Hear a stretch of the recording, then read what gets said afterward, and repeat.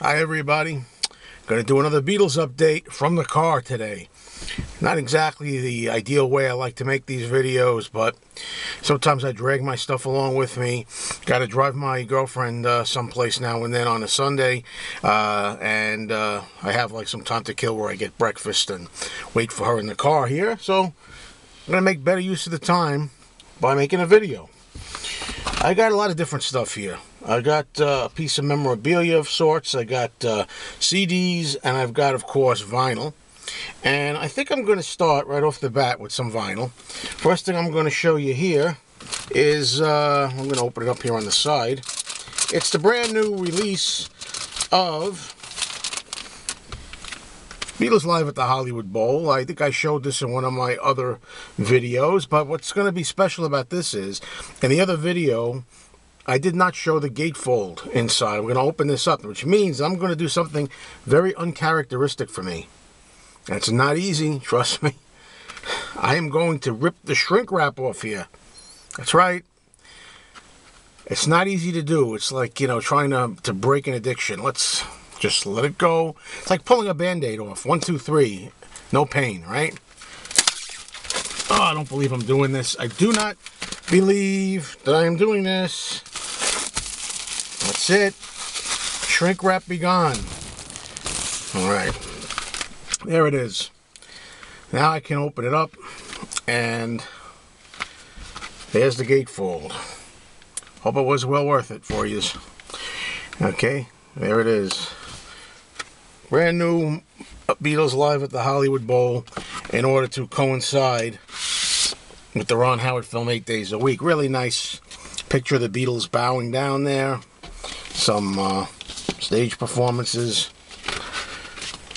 And of course, showing the label. Ta-da! I gotta tell you, anybody who watches my videos for a long time knows I like to keep albums in their original shrink wrap. So it's not easy for me to part with the shrink wrap. Nothing can be done now. That is, I'd only do something stupid like that if I had another one sealed. Ready to keep. It's going to stay sealed, this one. Never open. So, my other one will be the plain copy. Just thought I'd have some fun. A lot of you, I'll bet, suspected I was going to do that, or did I fool some of you? All right, now let's get a little more serious. As serious as I can, anyway. Just going to go off the vinyl for a minute to some CDs. Now, this is disc 4, I think it is. Disc 4 from a John Lennon CD box set that I used to have in my original collection called Lennon. And the reason I picked this up was because it was on its own and it was cheap. But the reason disc 4 is cool is it has all the John Lennon vocal songs from Double Fantasy and Milk and Honey all together here. You got 14 tracks along with his vocals on the song Every Man Has a Woman Who Loves Him. Those are like all that's a straight track, and to have them all together, without the Yoko songs, I like Yoko songs on Milk and Honey and Double Fantasy, but to have them on one CD like this, just the John stuff when I'm in the mood, I picked this disc up separately. I thought that was a decent investment, so to speak. I showed these next two CD sets in a video, one of my record store trips, record store road trip videos. But I didn't really go into as much detail as I'm going to now. This is George Harrison Greatest Hits CD compilation, which I heartily recommend. I said it was Russian. Someone corrected me, said no, it's Bulgarian. I don't know. Blah blah blah. But I know it's a foreign disc. Don't know whether it's bootleg. Don't know whether it's legit. I think it's legit. And I think that the beautiful thing about these CD compilations is that whether they're official or not, they're able to have all sorts of tracks on here from whatever record labels and a good sampling of the entire career. You got all kinds of songs on here spanning George's entire career, starting with stuff like Give Me Love, Give Me Peace on Earth, and My Sweet Lord, and stuff like that, all the way down to Brainwashed, his last album. So you got like 40 tracks on here. Some live stuff, some Wilbury stuff. A good sampling throughout his entire solo career. This is the best George Harrison collection of any of the ones that are out there. Now, this particular company has similar collections for John, Paul, and Ringo. Paul has a two-parter. He has the most material, so his is a two-parter. I haven't gotten that yet. Not sure if I'm going to. And John also has, his whole career is represented. But also, I picked the Ringo one up for now because the Ringo Starr one, I mean, this is just great. It's a great photo shot, great back shot. Ringo Starr greatest hits. And, Ringo arguably, doesn't have as much as the other three, but again, I cannot impress upon you how cool this is. It's got, again, tons of tracks on here, same deal as the George one, spanning Ringo's entire career, Well, it misses Sentimental Journey. You don't have Sentimental Journey, really. But you're going from stuff like Bukus of Blues from 1970 and his early singles, of course, like It Don't Come Easy, and his hits like Photograph, You're 16, the whole bit. But also a good sampling of his albums from the 70s and from the 80s, and even stuff all the way up to the 90s, stuff from Liverpool 8 and Postcards from Paradise, his 2015 album, the whole thing. You've got 45 tracks on here, and this is the only Ringo compilation to have. Yeah, I could quibble. There's a couple of things I would have put on here that I think are missing, but you got a lot of good stuff. Okay, we're going to keep on going here. Back to the vinyl.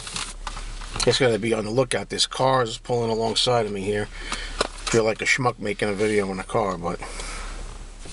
Alright, this is what I thought was going to be an upgrade. Beatles Not For Sale. It's actually a bootleg album I already have. The reason I picked this up was because it was an upgraded, nice quality cover, or so I thought. But this morning, in preparation for this video, I saw a nasty trick here that really pissed me off, and it's not the first time this has happened. They put a sticker on, and when you peel the sticker off, what you discover is that underneath that sticker, look at that dirty trick, huh? There's a sticker mark under there. They were hiding it, putting this over it. They put it so that you think it's a minty copy, huh? But I don't go for that.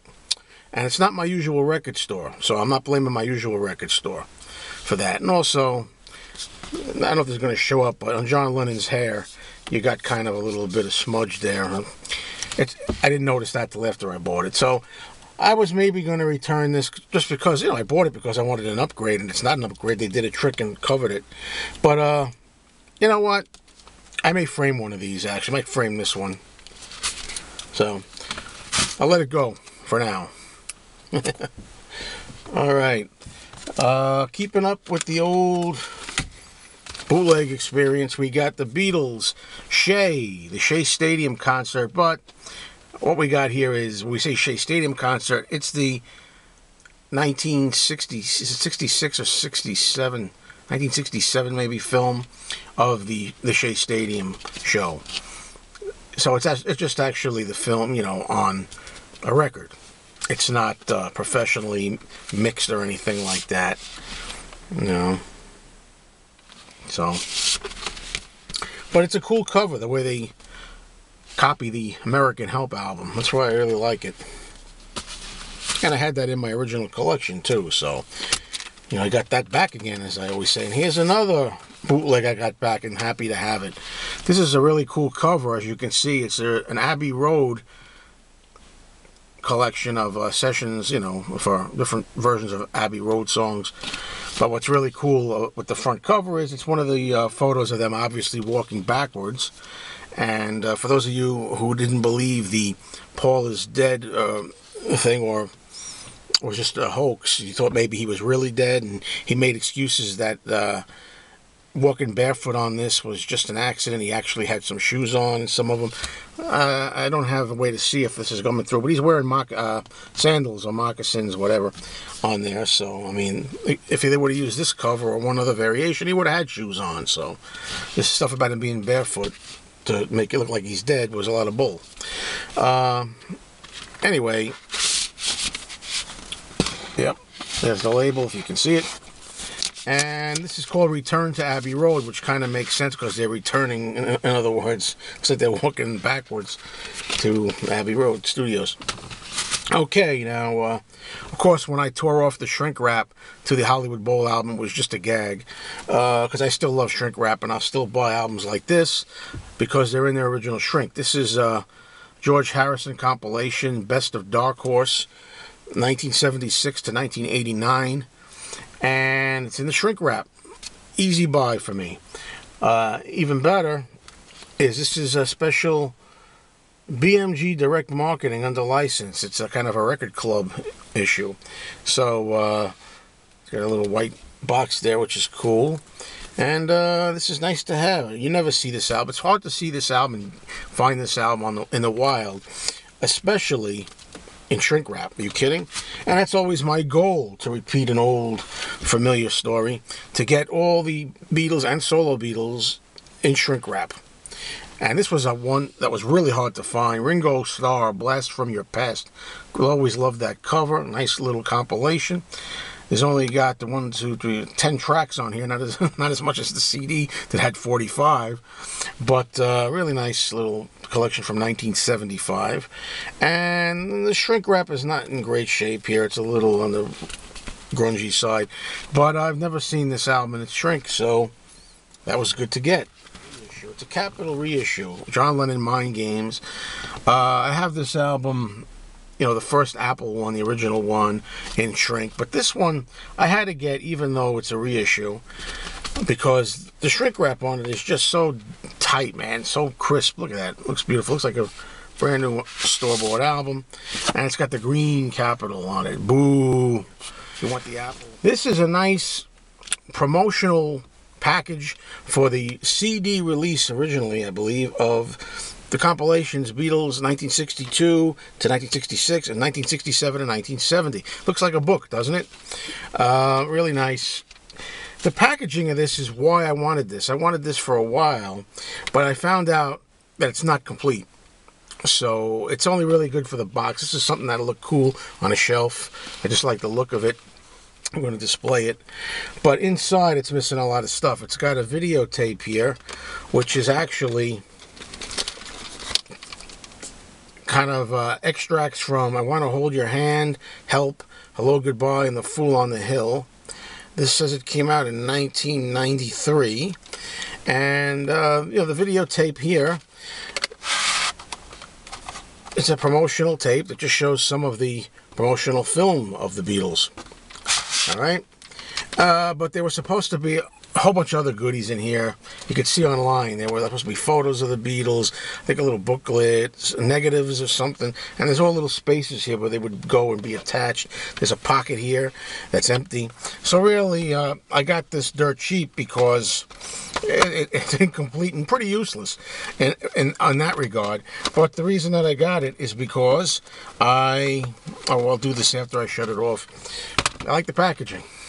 Thanks everybody for watching as always, and see you again soon. In fact, I'm going to be making right now a video of vinyl finds of all kinds. Thanks.